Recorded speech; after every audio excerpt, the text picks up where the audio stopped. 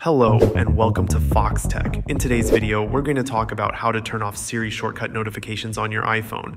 These notifications can be pretty annoying, especially when they show up every time you run an automation. They can disrupt your workflow, clutter your notification center, and be quite distracting, particularly during important tasks.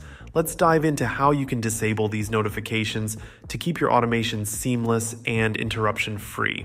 First, open the Shortcuts app on your iPhone. At the bottom center of the screen, tap on the Automation tab. This is where you can see all the automations you've created.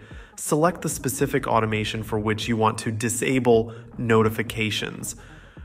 Once you've selected the automation, you'll see options such as Ask Before Running and Notify When Run.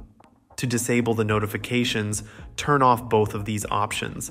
Ask Before Running ensures that your automation runs without asking for confirmation, while Notify When Run stops the notifications from popping up every time the automation runs.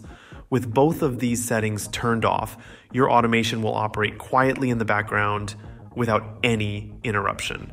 Now, let's talk about an additional tip to enhance your automation experience further. You can enable Do Not Disturb mode as part of your automation. This can be particularly useful if you're starting a timer or engaging in an activity where you need to focus without interruptions.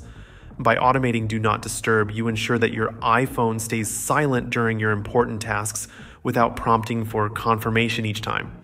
These steps will help you streamline your automation processes and maintain a seamless experience on your iPhone. By managing these settings, you can reduce distractions and keep your workflows smooth and efficient. Thank you for watching this tutorial on how to turn off Siri shortcut notifications on your iPhone. I hope you found this video helpful. If you did, please give it a thumbs up and consider subscribing to Foxtecc for more tech tips and tutorials. Until next time, peace.